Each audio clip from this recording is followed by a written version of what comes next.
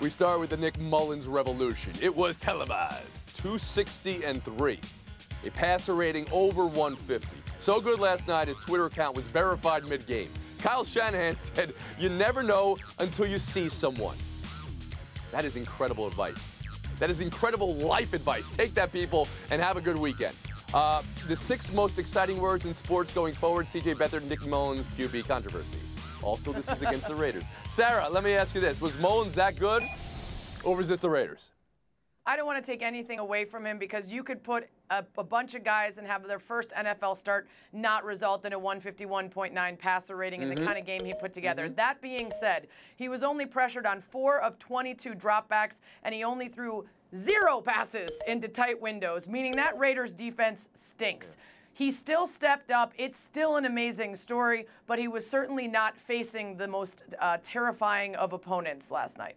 Kevin Blackistone, how do you view Mullens' performance? Not only was it not the most terrifying, it was actually the most terrible pass defense in the NFL. They lead the league in allowed yards per attempt, which means nobody's ever around anybody that they're supposed to be covering. They're 29th in touchdowns surrendered through the air. So what you saw last night was par for the course for the Raiders' pass defense. So give credit to Mullens for hitting his open targets, but I unfortunately have to give him an asterisk because of who he was playing against. Bill Plaschke? Yeah, I really so much want to give credit to this guy. It was such a great story. Did you see him crying after the game? Then do it. You hear the stories about him. Give him credit. Working out, piping. He was crying. I love this. I can't. Yeah, you know, but it's the Raiders, and they didn't even try. Okay, now your score is going the other way. It was statistically the easiest life for a quarterback in any game this season for the entire league. So I just don't see how you can judge anything from this. But statistically, Friday is the easiest show to score points on Around the Horn, and you don't see me raining on your parade. You wouldn't know Woody it from Paige, you have more Friday wins than anybody in Around the Horn history. Should we put an asterisk on all those?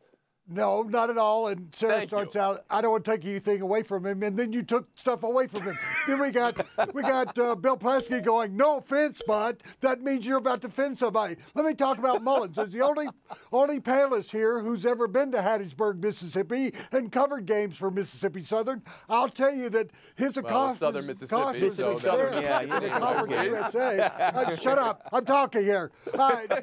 He broke all of Brett Favre's records in Mississippi Southern. He set all the conference records while he was there. The guy does more preparation the last 2 years. He sits at home in the middle of crowd noise and marks out plays. I think that if you're in Canton, Ohio, dust off a shelf. He's coming there. I don't think that argument is getting to Canton, Ohio in any way. If you're going to say the names backwards, we might as well just score you backwards. Let's go backwards. Let's go down a little bit. Thank you, Paige, Woody. Let me ask you a question about this. Jon Gruden, he doubled down after the game on saying players are dying to play for the Raiders, that he's getting calls. How does that come off to you, Sarah Spain?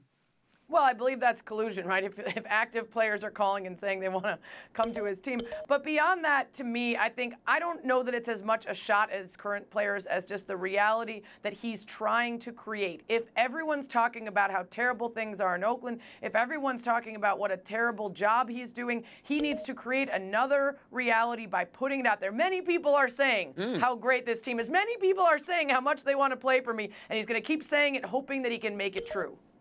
Okay, let's not speak down on another reality right now when we're launching in another reality on Monday. Let's prop that up a little bit. Bill Plaschke. No, Sarah, I disagree. I think it was a direct shot at his players. Instead of saying, we have the answer here, we can figure it out here, he's saying other players from other teams are going to come in and save us. That really demeans everyone in that locker room. That's already dead. They already know they're tanking anyway. They all went out of there. I thought it was shameful that he said that, and I thought it affects his team. And again, this goes in the whole thing that Gruden, clearly, this is not working.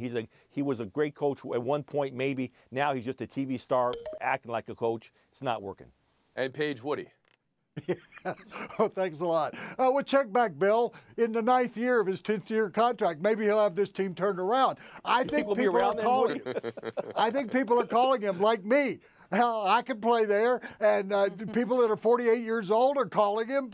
And I think there are some players like Des Bryant are reaching out because they want to play in Vegas in a couple of years. But why would he make something up like that? I mean, that just does rain very hard on the players he has there. This is a team that's in total disarray, but it's typical of what he was doing when he left the NFL as a coach. I love when you guys say total disarray, like there's any other kind of disarray. Yes, disarray is total. Maybe the quote, players are dying to play for, maybe it's just dead players want to play for him.